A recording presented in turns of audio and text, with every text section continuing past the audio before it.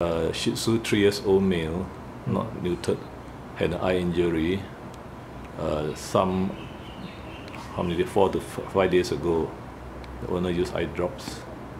It was okay for a while and then it came back again due to scratching. Now you can see the green. The owner saw another vet yesterday and was referred to the eye specialist. But you can see the green central ulcer from the fluorescent stain.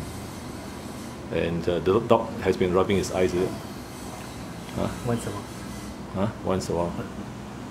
And you can see that the sclera is all red due to rubbing. And so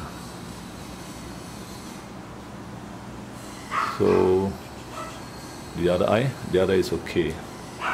You can see the sclera is all white. All white. There's no rubbing. So the treatment is the Tarsorrhaphy to let the cornea heal by sewing up the two eyelids together. It takes about 10 to 14 days.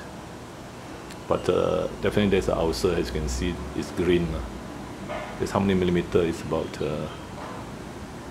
the fluorescent stain green when there's an ulcer is about 4 millimeter.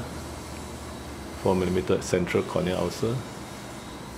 And in fact, there's a small piece of tissue like coming out.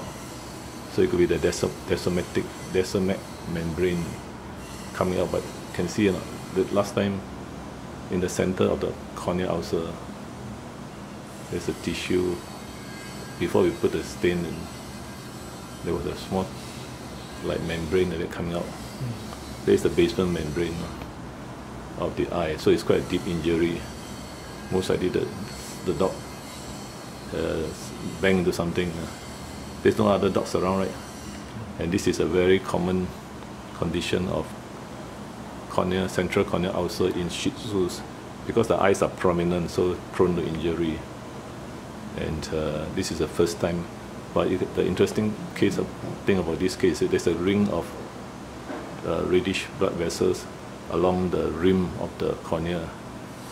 This normally is due to intense rubbing of the eye, causing bleeding. You can see the rim. There's a ring near the white junction, the cornea, and the white sclera. Do you see a rim of red? A ring? Do you see the ring? Red ring? So this is about 5 days. So normally should be treated within 4 hours.